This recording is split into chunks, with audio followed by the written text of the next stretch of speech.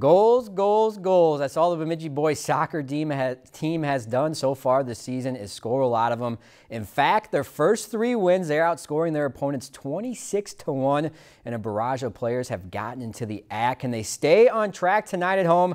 Grand Rapids paying them a visit. Let's go 5 minutes in. Linnaeus Whiting, he'll start the scoring after fouling his own miss. He then puts it in here, and it's 1-0 Bemidji. Silas Hess, then the sophomore, would add to the lead. 2-0 Lumberjacks in the 12th minute.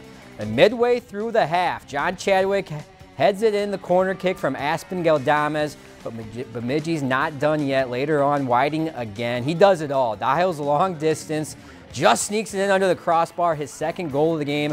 Jacks up 4-0. They win big in this one. Again, they can add to that total. 6-0 the final over Grand Rapids. If you've enjoyed this segment of Lakeland News, please consider making a tax-deductible contribution to Lakeland Public Television.